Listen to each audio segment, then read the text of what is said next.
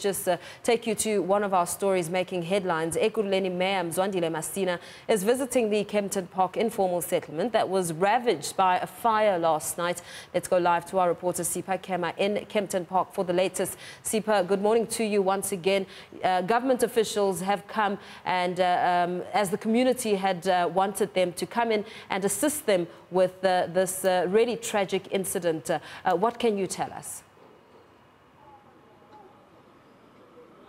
Well, good morning to you, Paul. Once again, as you said, that we're here outside Pomona, where we saw a fire that ravaged and ripped through the Max Informal Settlement, leaving over 100 people, hundreds and hundreds of people homeless and destitute. Here, as you can see right behind me, they're trying to pick up the pieces and just trying to salvage what is left of some of their belongings and some of the corrugated iron so that they could start rebuilding their homes. But as you had said, we do have the Mayor of Ekurhuleni Municipality joining us here.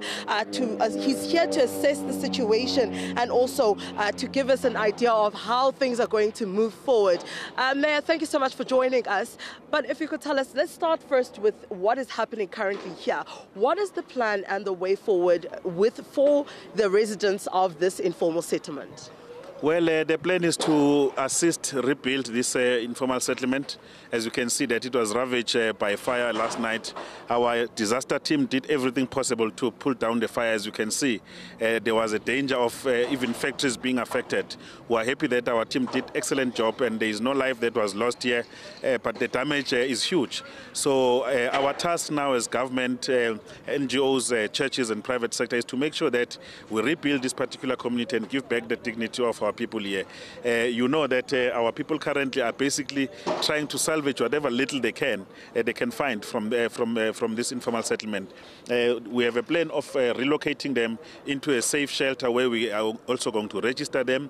Those that have lost their IDs and other important documents will get to be assisted, but most importantly, we want to make sure that people are being given food, are being given blankets in the meantime, but we'll also ensure that whatever that has been salvaged is secured so that as the process of rebuilding starts, every family member don't start from scratch. It's very clear to us that the problem of human settlement in Ekurhuleni is huge. That is why the call of 100,000 houses was an important call at the start of the administration.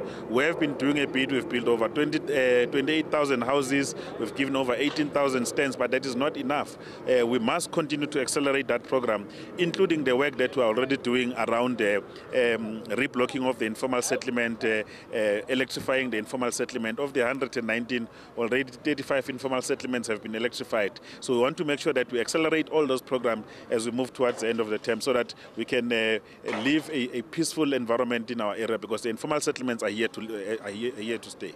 Now, when you're talking about rebuilding, when you're saying rebuilding this particular area, are you talking about them erecting more informal settlements?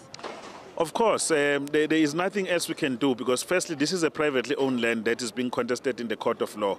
There is very little we can do in terms of provision of services. Anything we do here is temporary until such time that we find a suitable piece of land where we can begin to give people stands, where they can build their own homes. So that's that's a medium to long-term plan that we have as a city. So we're quite confident that whatever that is going to happen now is to make sure that human beings here, over 900 people that are here, they do have shelter for now, but we are finding an alternative. We're talking to our teams. We've established a jog that is beginning to fast-track some of the things that we're delaying to ensure that we can move this settlement, because it's sitting in a very dangerous piece of land. There's a lot of chemicals in the farms here. It's not a suitable land for human settlement in the starting place.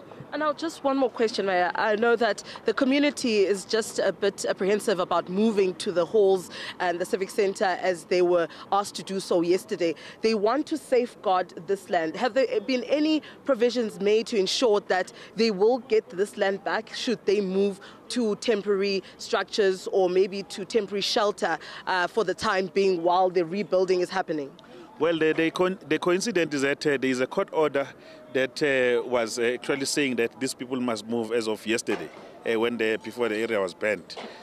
So we are busy negotiating with the landowner so that we can ensure that there is a temporary relief so that allow us as government working together with him to find an alternative, because these people have been settling here for over 2-3 decades already. So it's not a new settlement. It's been here for a long time.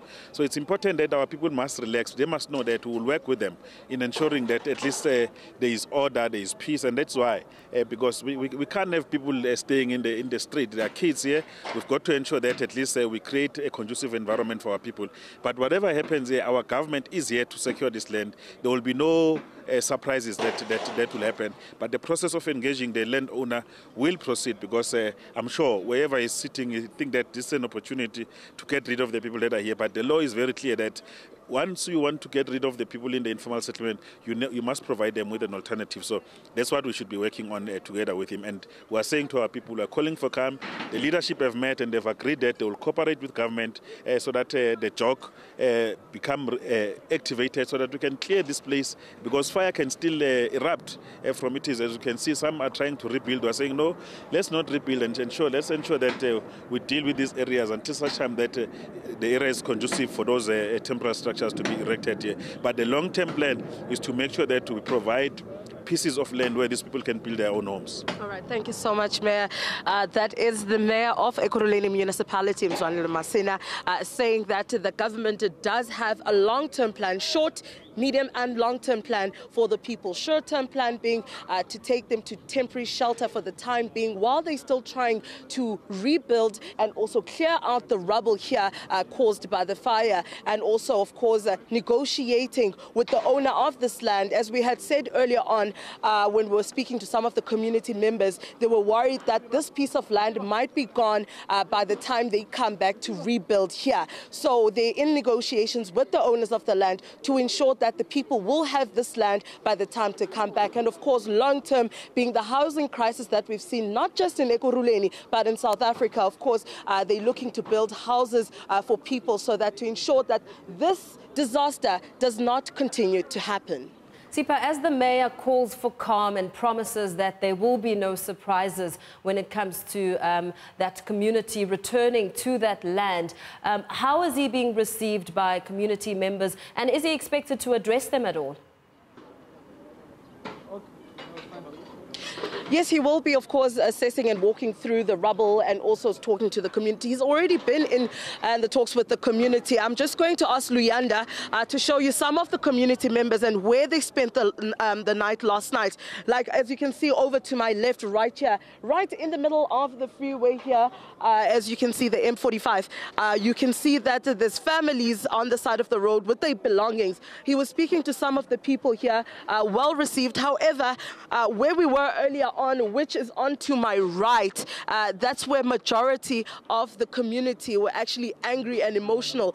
They're the ones who were saying that they feel as though nothing has been done for them. So once he goes inside, as you can see him now making his way through the structures and the corrugated iron to see and assess the damage that has been caused by the fire, we will then be able to see how that part of the community receives him. But so far, the community has received him well, and they're listening to him, and he's been listening to the people and what is needed. And what we've also seen on the ground is that there are people who are lining up, and their names are being taken down for, of course, for provisions that will be given by the municipality. But not only that, as you know, the community had asked that if Home Affairs could come and also assist.